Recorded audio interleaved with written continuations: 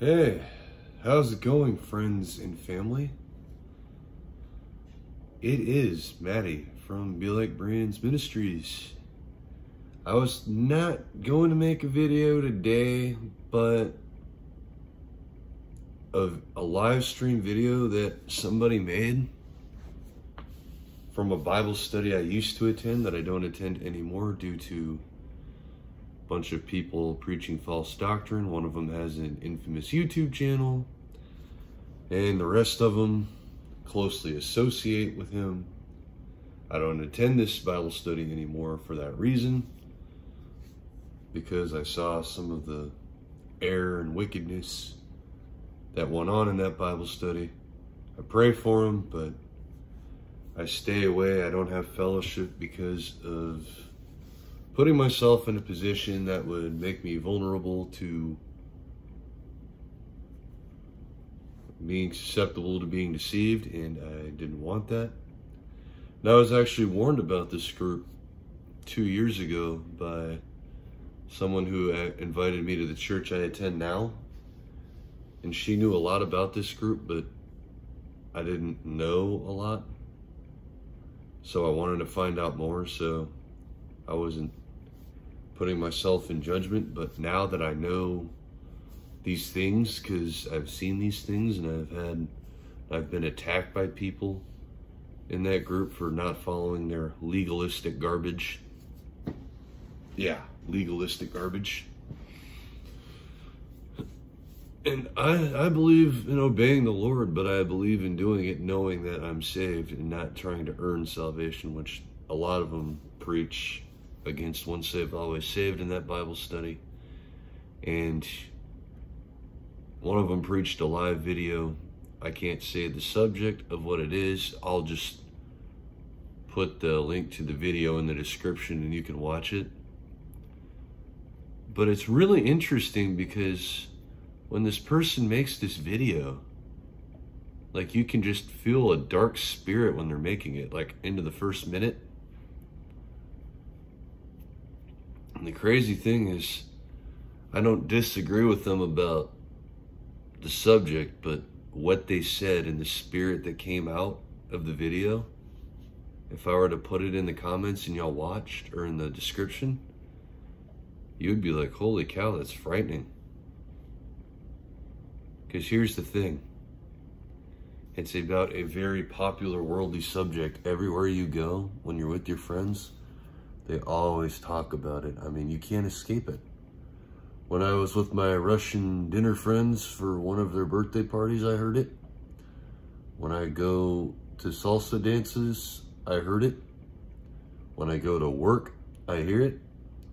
When I drop off anywhere or pick up from anywhere, I hear it. At my parents' house, I've heard it. And now it's being brought into the church. And God called me a year ago on Facebook not to post anything about any worldly things that go on.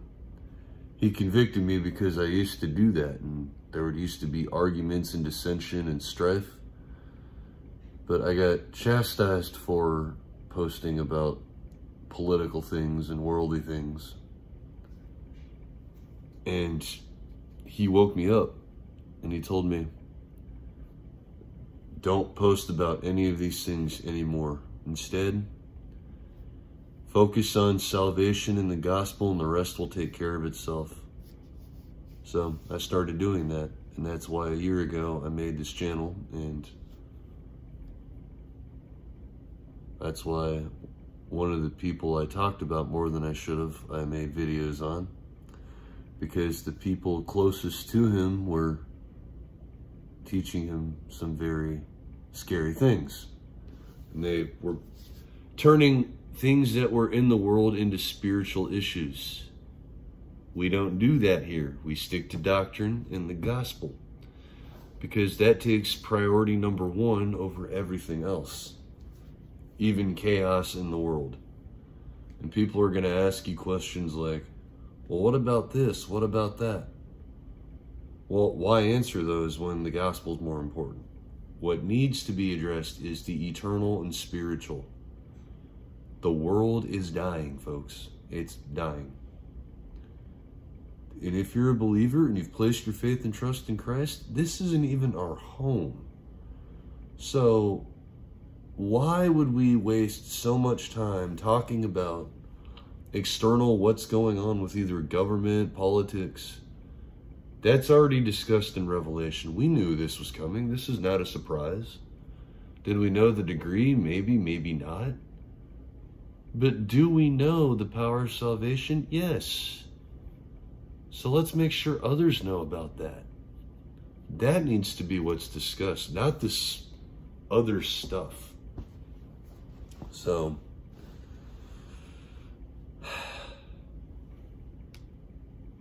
all these things about whatever goes on in here, or taking one of these, or all that, the mark of you know what, that's less important than making sure people know truth, which is the gospel, which is found in 1 Corinthians 15, 1 through 4.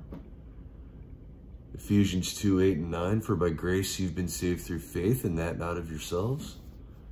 1 John 5, 13, these things I have written to you in order that you may know you have eternal life.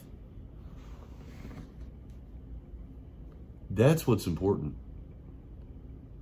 Us focusing on all these worldly issues like UFOs or taking a needle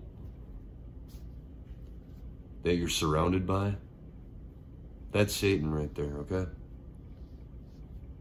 We're not Satan's angels. We don't need to talk about that. The gospel is the power that saves. But no one preaches that anymore because we're so focused on the chaos. And Satan, his angels like to use the chaos and bring it into the spiritual. You see this. So you've got Christian channels constantly talking about Christ is coming. We're called to preach judgment. And they're using what's going on in the world to preach Christ is coming. Do we deny that Christ is coming? No, absolutely not. He said in his word. But what is more important? Telling people that Christ is coming but not preaching a gospel, or preaching a gospel making sure that people know salvation, then letting them know that Christ is coming? You can be excited for his coming if you know you're saved. You tremble at his coming and live in fear if you're not sure. So, gospel comes first. Always, always, always. And I just quoted the passages. So, I will post a link to that live video. I want you to see how scary Satan can be. Because I felt and saw demonic spirits on my timeline on Facebook this morning when I saw this. And it was a video called Last Warning, Final Warning. And it's a mentor of a certain so-and-so, or the wife of a mentor of a certain so-and-so that had this. Am I against dreams and visions and prophecies? Not if they're from God and you can verify it. If they're not from God and you can't verify it, then yes. Because then it comes from another spirit. So in another video, we will take a look at the book of Daniel. Because I want to show you what a godly prophecy looks like and how spot on it is. Versus one that's on YouTube. And you'll see the difference. It's huge. And you'll see how specific God's prophecy is compared to how vague a YouTube prophet is. Because YouTube prophets, they speak in a lot of generalities. They'll like say a little bit of scripture to make it sound like that they know what they're talking about. They'll be extra dramatic because, you know, people are naturally attracted to drama and the supernatural. So people naturally gravitate to dream, vision from God, spent 25 minutes in hell videos, you know. supernatural. But if it requires study and actual study of truth, they're like, oh, that takes too much time. I don't want to. So that's why these channels that preach this stuff are more popular. It's because people naturally like drama. And people naturally are obsessed with the supernatural. That's why. Any channel that preaches truth is not going to be as popular due to the fact that it's truth and it's study, and nobody wants to have to spend time actually reading to find things out. Because it takes effort. But what I find funny is the Lord Shipper channels that don't like to put in the effort to read truth are the ones that are talking about how we need to put effort into works and take God seriously. That is really interesting. I don't know. Don't ask me. It just seems odd that someone that would say we need to take God seriously, but then they don't want to actually read the word to find out what things really mean. It's like, is that taking God seriously, or are you just saying that? Like, what is it? Come on, boys, spit it out. So I will leave the link to that video because it's a really scary video. Because I want you to see the deception in this video, because it's glaring. It's horrifying. I saw it this morning and I was like, wow, this is not good. This is gonna destroy the church and tear up the church. And I'm gonna also send this video to my pastor, this live stream, because I want to get a little more insight on it. And he's a man of God, and I know for sure because I've talked with him. He knows the word. He's very trustworthy. I know he studies. He's got a library full of books he loves to read. So, I mean, there's that. But I do have the link copied. I'm going to put it in the description. Because in the first minute, you're going to see the demon, the demonic spirit. You're going to see it. You're going to feel it. You're going to be like, ugh. Like, it'll just, like, make you go, bleh. You'll see it. And I actually thank the person that warned me about this group this morning.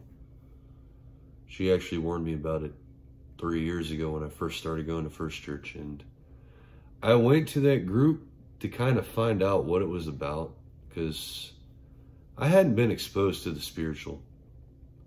So the first time I've really encountered demonic spirits and demons was now. And one of the first people who I sensed had a demonic spirit was who I've been talking about more than I should. And now that I know this, now that I've seen it,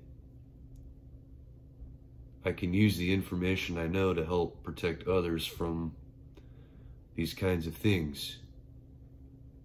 So that way you don't fall prey to this spirit either. That's why we stick to the word and the gospel. Stick to what you know God has called you to do. Stick to love, stick to truth, stick to the Holy Spirit. Especially if you know for sure you've placed your faith and trust in Christ as your Lord and personal Savior, that He died on the cross to pay for all of your sins, past, present, and future, because that is the gospel. That's why we need a Savior, because we can't do it on our own. And we will take a look at a video. We will be making a video called What If Lord Shippers Were Right? Or what if you could lose your salvation? And we'll go back to that prophecy in Daniel 400 years before Christ came. If that wasn't true, Daniel would be a liar and God would be a liar, because that prophecy happened 400 years before Christ came, and they got it right that exact day, 400 years before. So we'll do a video on that. But let that soak in. So I will post a link to this video. It's 7.5 minutes long. And it's really scary how demons operate. But when you see it, you're going to be like, whoa. It'll wake you up to want to make sure that your friends stay in truth, the people you love. And it will motivate you to actually want to share the gospel so you don't fall for this. Amen? Anyways, that's all I got. Happy Saturday. You guys enjoy. Thank y'all for tuning in, watching. I love y'all. And I'm encouraged by how much a lot of your faith has grown since this channel has started a year ago. And let's continue to excel still more like in Thessalonians, like Paul commanded the Thessalonians to do. And also remember 1 Corinthians 3:12 through 15, our judgment about rewards. Let's be the ones that receive rewards so when we get to heaven, we'll get to enjoy more. Enjoy more of what God has to offer. That's going to be exciting. And I'm going to be kicking myself that I wasn't more obedient, because there would have been more rewards I could have had. I apologize, God, for that. I apologize for the things I think, Jesus. I repent. I have a change of thinking. I want to think more kingdom thoughts. I don't want to think about anything the world has to offer, because I'm not going to talk about the world. I don't need to. We're supposed to be in it and not of it. So we're just going to share the gospel and go from there. And share how to grow in faith and how to encourage others, because that's what the kingdom needs. Amen?